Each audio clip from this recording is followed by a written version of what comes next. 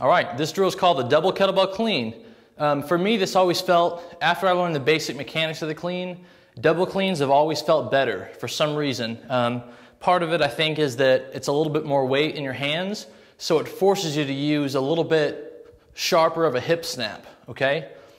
Something about the symmetry of two kettlebells going up also helps me learn how to push those kettlebell handles on nice and smooth, okay? So, because we have two kettlebells, we're gonna have to stand a little bit wider with our stance. Okay, so make sure that you got space between your feet. So for example, mine are here versus where they might be a little bit closer together for my one-arm cleans. So we got our kettlebells.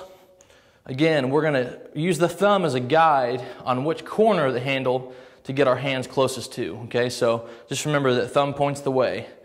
Arms are long. Gonna get tight. Chest up.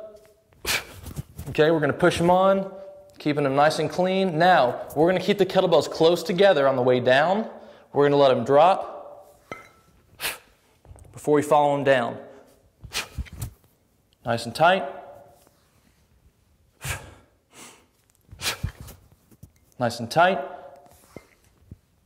Okay, because we have two kettlebells now, you wanna keep them close on the way down. If you start with them farther apart, they go out, they're inevitably gonna come back together and they're gonna smack away, okay? That could be around your knee region, and you definitely don't want a kettlebell driving out into your knees, okay? So keep those kettlebells close. It also helps you feel like they're, basically just one piece of equipment, okay, that you're trying to control on the way up and on the way down.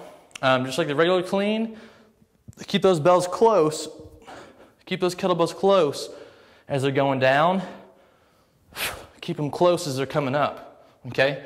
One of the best cues I've ever gotten about the kettlebell clean is don't pretend like you're trying to clean the kettlebell to your shoulder, okay, or your chest. Think about cleaning the kettlebell only to your waist. And then from here on up, you just push the hand on through, and it's a nice, smooth transition, okay? That's the double kettlebell clean.